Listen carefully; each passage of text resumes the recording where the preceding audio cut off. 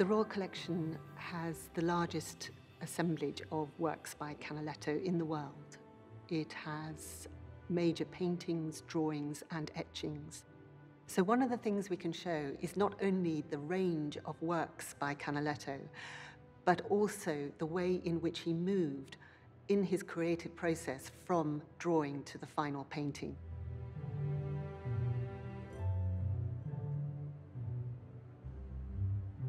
With this exhibition, all the works were originally assembled by the collector, Consul Joseph Smith, an Englishman who was living in Venice, and who sold his entire collection to George III in 1762.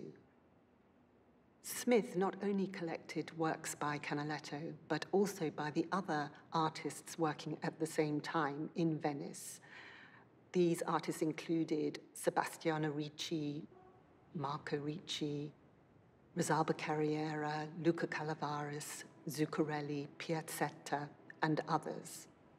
This gives us a unique opportunity not only to show a large body of Canaletto's works in the Queen's Gallery, but also to examine and put into context some of Venice's most influential artists of the 18th century.